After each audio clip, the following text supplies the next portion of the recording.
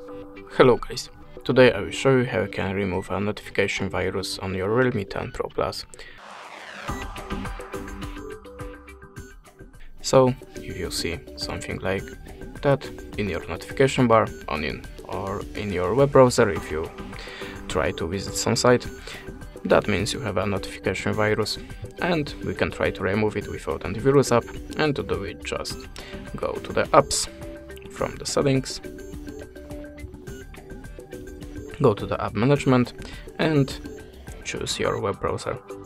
Now open it and go to the storage usage.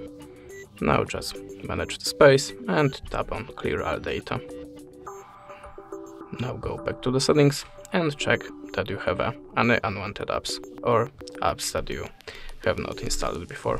If you see something like that, just reinstall it by this button.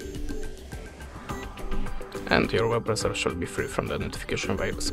But if that way doesn't work for you, you can always try to download some antivirus app. In my case is Avast.